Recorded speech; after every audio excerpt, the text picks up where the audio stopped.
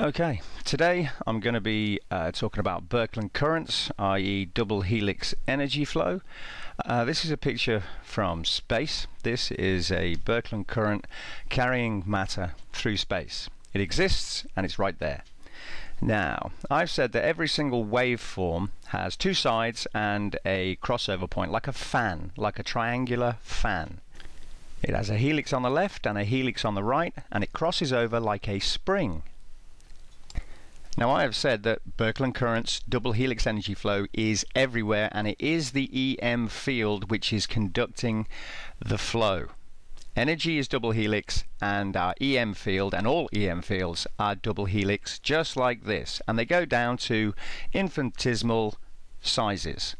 And everything I've learned about waveforms I've learned from watching smoke, which is kind of funny, as in the past they said that wizards were burnt at the stake for playing around with smoke and burnt as opposers of God. I actually dispute that, and I believe it was the scientists that killed these people because they didn't want people messing around with smoke and decided it would be termed magic. Well, funnily enough, I found out how sun flares work, how the Mars scar was made, all from looking at smoke. So I'd seen double helix Birkeland currents in smoke. And today I'm going to prove that Birkeland currents are everywhere, and it's how energy travels. So I set up my camera and I have recorded cigarette smoke, and here are the results. So there's the cigarette. I've got the camera manually focused up close. So in the beginning here, the first 30 seconds, you're going to see all kind of tubes forming. These are Birkeland currents at a very small size. And in a moment, because I've said that Birkeland currents are actually tornado fingers, we're going to see one come into the picture, and it's going to zoom over because of the air currents, and it's going to show you a Birkeland current. It's kind of like a Star Trek animation, but it's not. So here we go. There's the finger coming on the left. It's a finger. Here it comes, and then I'm going to freeze the frame. That is a Birkeland current. It is electrical. There are several double sheaths in there, which shows it is all electrical connecting. It has made its own electrical sheaths, and as you can see, they are spiraling in both directions. Now, if I had an extremely high-speed camera with a high-def lens, we would be getting exceptional pictures. So it's actually going to zoom in now, and we're going to see all kinds of filaments inside this. Comes in. Look at all that. So there we go. I'm going to put this up again in a minute. Right now this is just more smoke pictures showing all the different layers.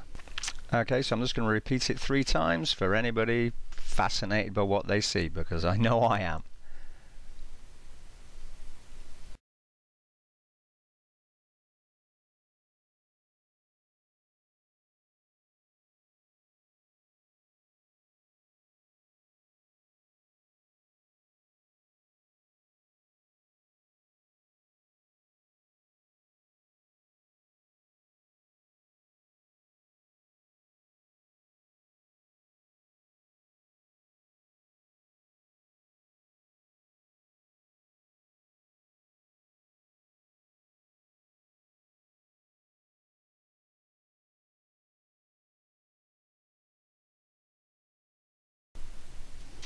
So there we go. By observational evidence, I do believe I've conclusively shown that Birkeland currents are everywhere. They are electrical, and they are found in smoke.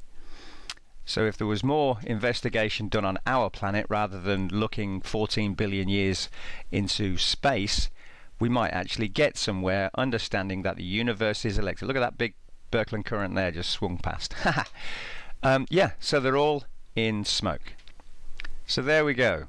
Figuring out the universe is electric, that Birkeland currents are everywhere because the universe is electric. They are contained within double helix energy flows, which are in fact two scrolls pushed together, All energy comes out as a wave, then it rolls into a halo and then into a ball, because that's how energy travels. The energy actually doesn't fold into a ball, it folds in the Y direction and the X direction, kind of like a butterfly movement. You can see it on some of the pieces in here as the energy starts to entropy inside of the carbon matter. But basically, Birkeland Currents. Thank you very much. My name is Lee and I'm a Christian.